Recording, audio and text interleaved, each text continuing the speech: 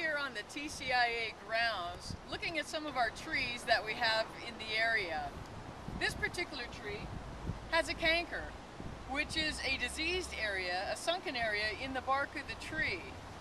It was probably caused by a mechanical injury, car or snowplow, or bad pruning cut, which allowed a diseased pathogen to enter and cause this sinking into the bark.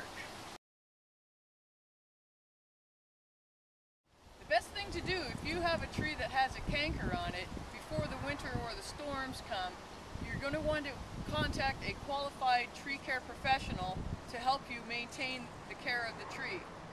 To locate a qualified arborist in your area, visit treecaretips.org and click the link to find a professional.